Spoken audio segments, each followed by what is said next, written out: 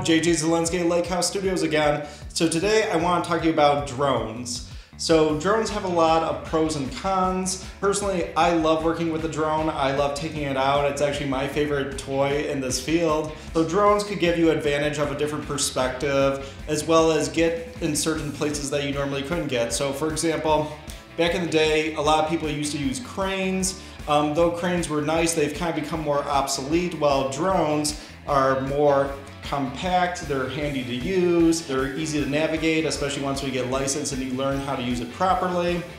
It also has a lot of different settings. There's a lot of different capabilities and advantages, again, that you could have with a drone, especially if you're doing like aerial photography, you know, whether it's in real estate or so on and so forth. So I do have some feedback when it comes to having a drone or operating a drone.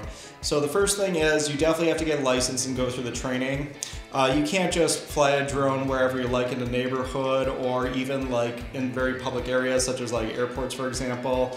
You could definitely get in trouble for doing that, and it's good to actually know about all the different settings, the utilization, and all the rules and regulations when it comes to actually flying a drone. I definitely think everyone needs to start there before you actually begin. The second thing is drones are very noisy. So if you are shooting a certain scene, just be prepared for that, just because with the blades going, it is definitely gonna make a lot of noise. And the third thing is drones generally don't record so much audio. It's more just visual, just like images and video. So keep that in mind when you're actually like filming and working on a project, that your drone most likely will be able to capture images but won't necessarily have any like audio. So if someone's talking like I am right now, you probably won't see anything except for my lips moving. So those are some things to keep in mind.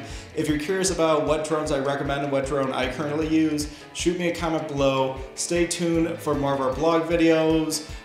Please share, please like, please comment, and stay tuned for more. Take care.